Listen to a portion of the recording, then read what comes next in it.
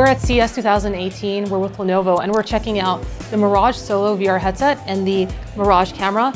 This VR headset is actually the world's first VR headset to not be dependent on a phone or a PC. So the idea is that with these two devices, you get a complete VR solution that lets you film 3D content and then view and enjoy that content on the headset. And you never have to touch a phone or a PC to do any of it. Inside of it, you've got a Qualcomm A35 chipset. That's actually the same chipset that you would find in a high-end smartphone. And that's what enables this guy to work on its own independently.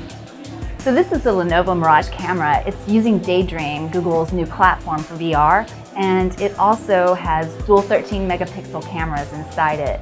It's really small. I'm kind of surprised. I expected it to be bigger, but you can see that it's threaded, so you can put it on a tripod if necessary. Very simple operations.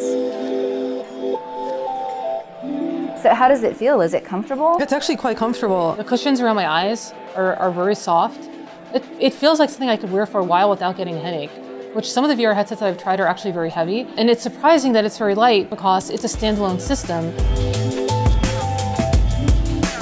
So the Lenovo Mirage Solo is going to be under $400 and the Lenovo Mirage camera is going to be under $300. So for well under $1,000, you can get a complete and total VR package.